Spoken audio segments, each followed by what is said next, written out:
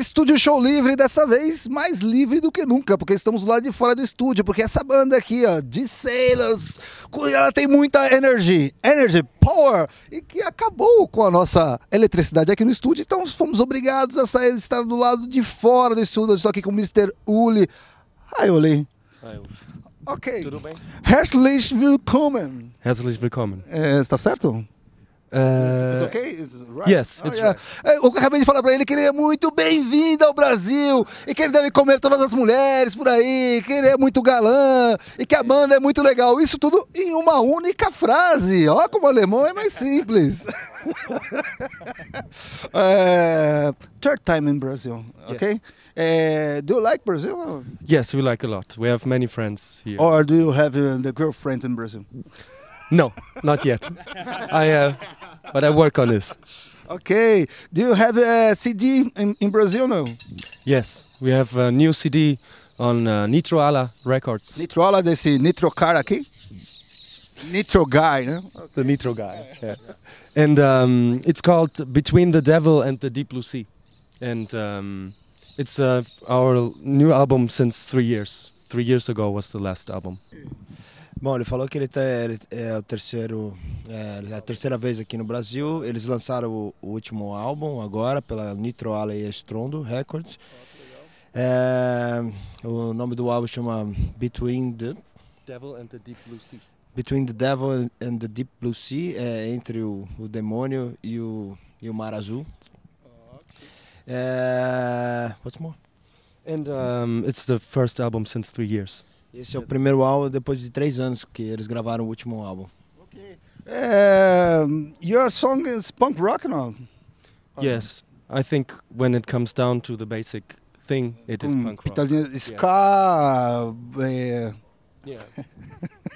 emo, the front, emo core, no?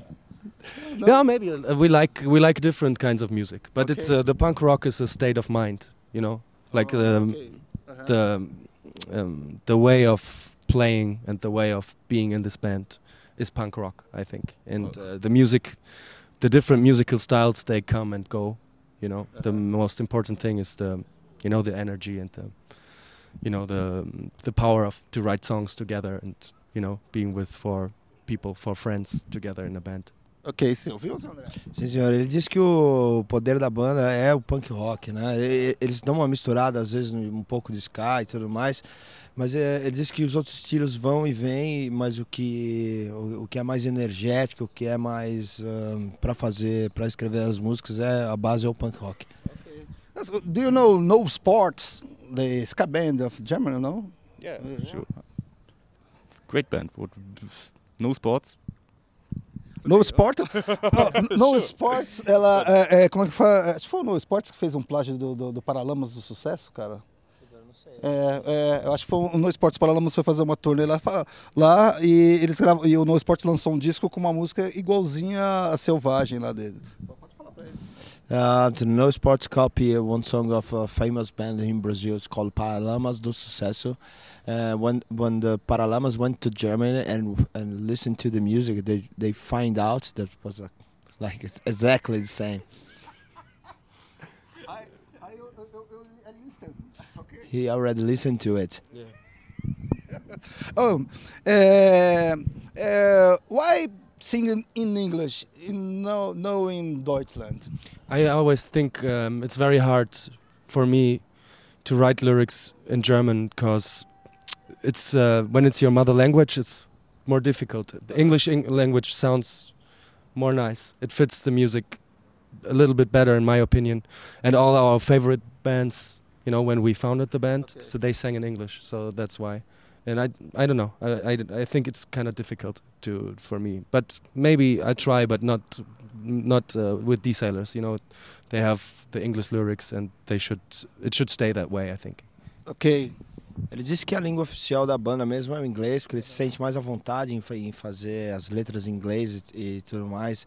Diz que é difícil, por exemplo, a língua dele, a língua que ele nasceu falando foi o alemão, e talvez, não no The Sailors, ele faça alguma coisa em alemão, mas talvez em outra banda, mas que a língua inglesa é mais fácil, todas as bandas que eles escutam e tudo mais, It's an international language, so because we sing in English, it's much more easy for us to come to Brazil, for example, because the more people understand the lyrics.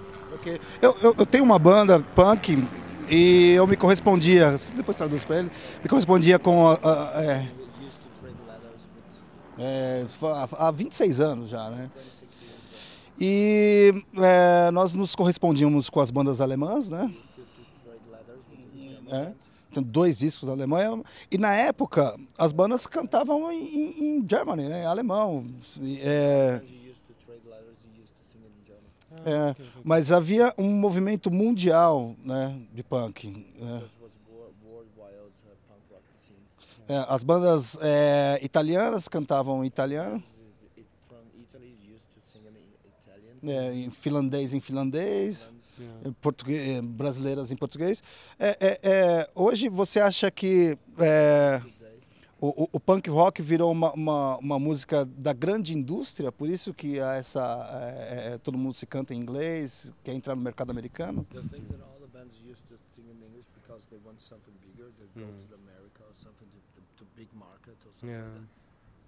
I don't know. I think the turbo capitalism problem on this world is quite there, you know.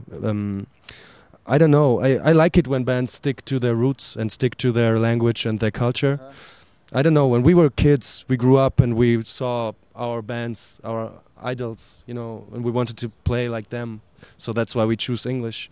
Now I think since when we toured around, we met a lot of other bands singing in other languages. So I think it's very important that this band exists, and I think it's very very important to have a cultural diversity on the world, and not just everything is like McDonald's, Coca-Cola, and you know. So I like it when the bands sing in their mother language. Ele disse que gosta de quando as bandas cantam na língua nativa mesmo, né? Mas eles, por exemplo, quando eles eram menores, eles viram as bandas que eles eram fãs, eles se espelharam muito nessas bandas, essas bandas cantavam em inglês.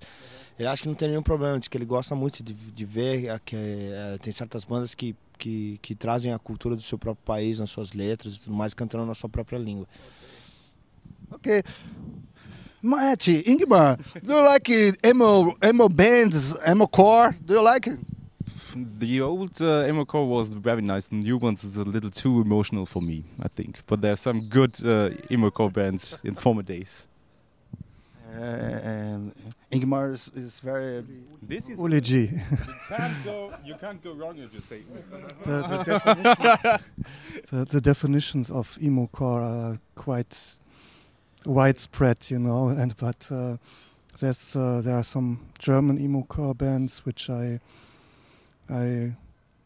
count to one of my favorite records since a year or so, which is called Days in Grief. Ok. Ele é tímido. Sim, ele é um pouco tímido, assim. Tímido, né? Como é que fala tímido em inglês? Shy, né? Very shy. Uli, do you like football, man? I like to be Ingmar. Ingmar. Yeah, sure. Your team is Bayer Leverkusen? No, Bayer Leverkusen is shit. I think Borussia Mönchengladbach should be is now in the second league, but shouldn't be. Okay, do you demonstration your my talent? Your talent. Oh. Não vale jogar bola embaixo. Yes! It's really football, Germany football.